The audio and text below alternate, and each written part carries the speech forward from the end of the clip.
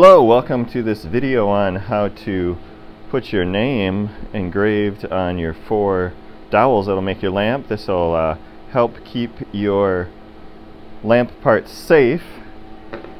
This doesn't take much time to do. What you're going to do is you're going to start by putting your dowels into the laser engraver, all 4 of them, up in that top left hand corner like that, wherever you want the name to be. Alright, I'll close this. And then there's a template already set up on the computer that you can just change your name.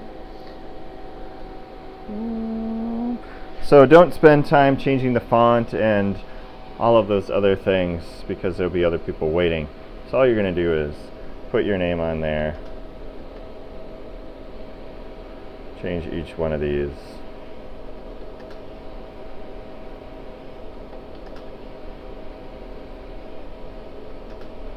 And then, after you have that done, you want to save it so that you know that it's your file that you are going to engrave. So you do that by going to File, and then you go to Save As. And there's a folder called Dowel Names that we're going to put it in. And I'll give it a name so I know it's mine.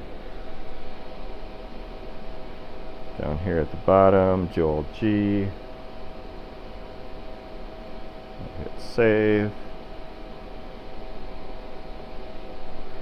Hit OK. And that saves it to the computer. Doesn't send it to the laser engraver. So I still need to send it there. I do that by printing it just like a printer. All the settings should be correct. So you hit print. And now that should send it over to here. And because I saved the file name as Joel G, that's the file that comes up. If it's not, you're going to use the previous file and next file. Find that. And of course, you want to make sure that you turn on the fume extractor. And then go ahead and hit start. Should only take a couple of minutes depending on how long your name is.